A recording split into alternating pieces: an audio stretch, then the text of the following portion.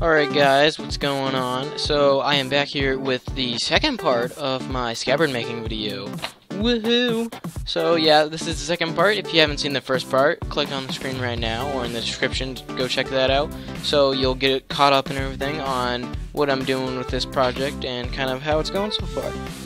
So let's get right into it. So the majority of this second part will be sanding. Sanding is probably the thing that'll take you the most if you're doing this project yourself, just because, you know, to get the shape right, it takes kind of a while to get it where you want it. Like I said in the last video, definitely make sure to watch yourself when you're sanding, both, I guess, with your fingers so you don't cut yourself or something like that, and the wood. So the wheel actually underneath the belt, if you are doing large areas, if you just put your piece of wood flat on the sander like that, like kind of what I'm doing here now, the wheel lower down where you're holding the wood will actually create a divot where the wheel is, so you're gonna want to keep an eye out for that. Also, make sure not to stay in one spot for too long when you're doing large areas. Make sure to move it around a lot, just so you know there's no like lower spots, little lower divots, or if there's any high spots, make sure to keep moving it around. So like I was saying before, this is probably the part of the project that will take you the longest. For me, it took me about 4 months-ish, kind of off and on, working on it, but I'm sure if you like worked on it every day for a couple hours each day, you could probably get it done in half that time, if not less. So kind of what I'm trying to do for the shape here is sand out the edges and the corners to make it more gradual, kind of like what an actual sword looks like, how it's thickest in the middle and, you know, thinner on the edges.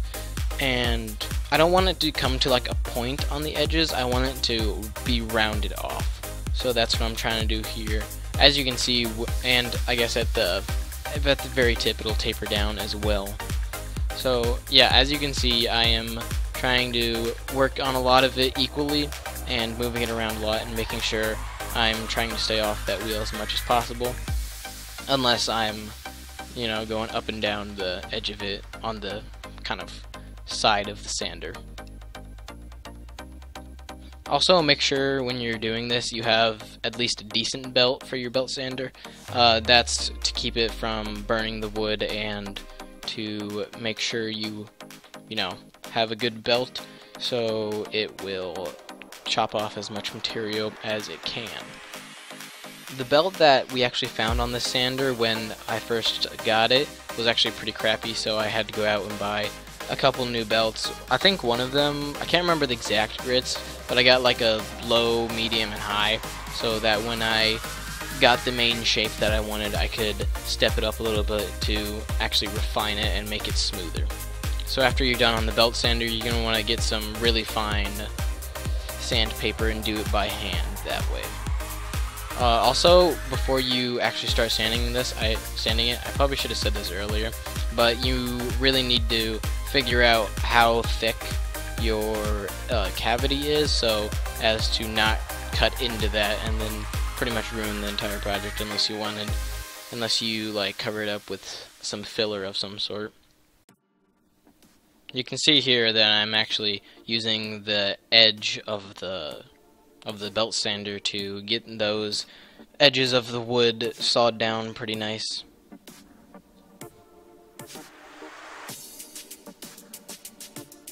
Again, just moving back and forth a lot with the piece of wood to get everything pretty smooth and even.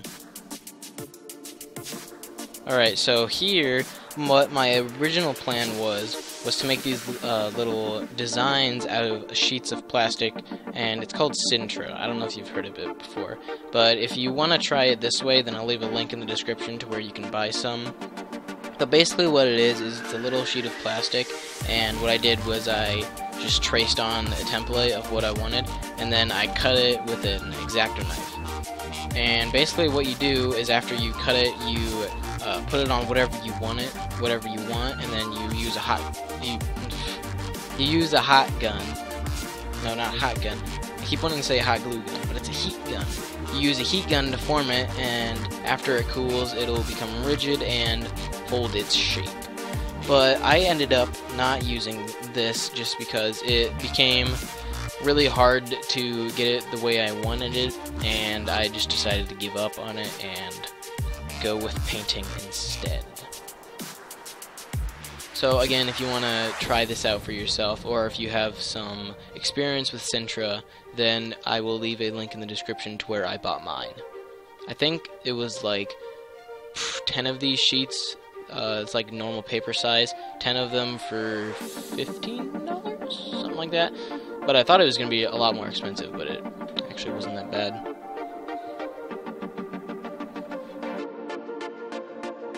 Okay, so now we're getting on to the black finish of the sword. So what I actually am using here is stain instead of paint. So the reason I did that was so you can kind of see the wood grain after it's completely done.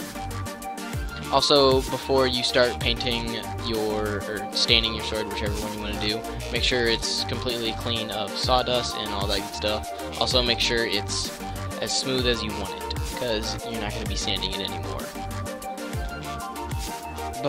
When you get your when you get your stain, you want to make sure you mix it up really good before you start painting or staining or anything like that. When you're staining, you want to put a good amount on, and then after you've let the wood soak it up a little bit, you're going to want to wipe it off with a cloth there that you saw. And that'll just get rid of any excess stain left over so it doesn't dry on like a hard crust, and you'll still be able to see the grain of the wood and it'll look really quite pretty. Okay, so for the painting prep, basically what I did was I drew the details from my design onto the wood itself with just a normal pencil. With when you're doing this part, you're going to want to be as precise as possible, just because this is where a lot of the cool design is going to come into effect.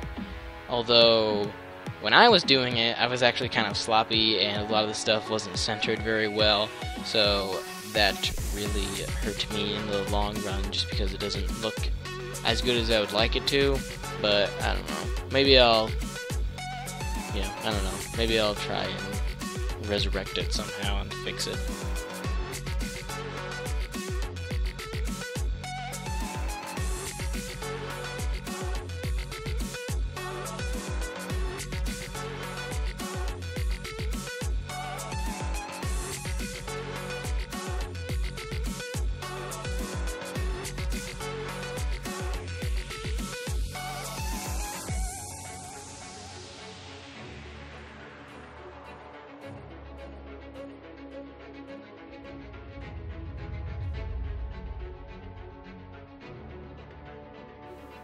You can see I'm actually using a interesting type of eraser.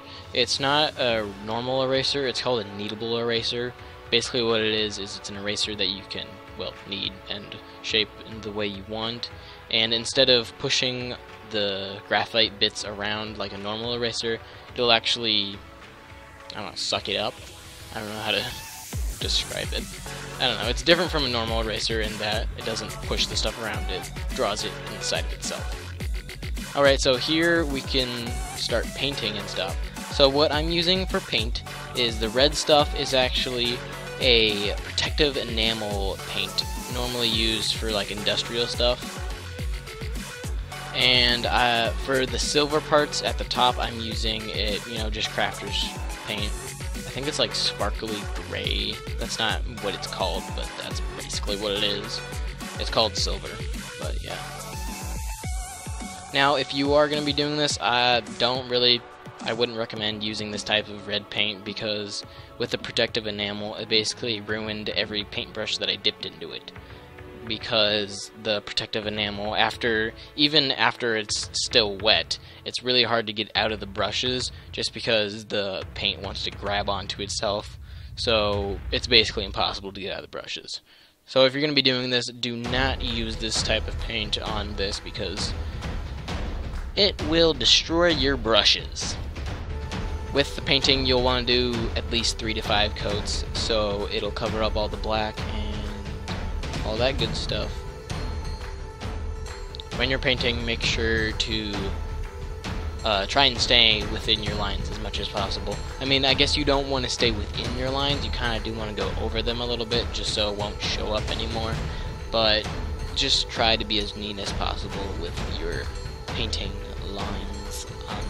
You should be good to go. Alright, so here I am starting to use the silver paint that I have. Again, this is just like regular crafter's paint that you could pick up at like Home Depot, well, not Home Depot, more like Hobby Lobby, yeah. Like, stuff like that, you can just pick up a Hobby Lobby for, I don't know, like $5, if even that, maybe $2. Yeah, so it's not expensive, it's just this little bottle of paint that you can grab and go.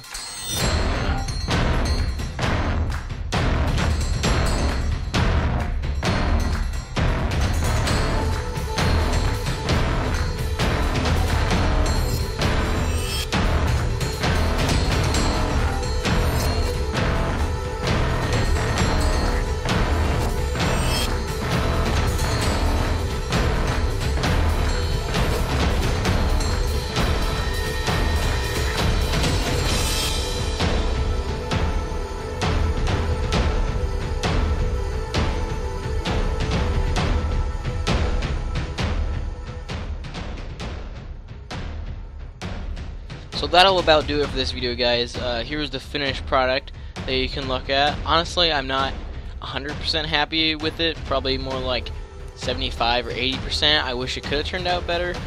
But if you guys end up doing this project, definitely make sure to leave a link in the comments to show everybody what you came up with and how yours turned out. So if you guys want to see any more videos of mine, definitely make sure to subscribe for any future content that I put out. And also make sure to check out the videos that I have over here on the right. And yeah, so that'll about do it, guys. I will see you in the next video.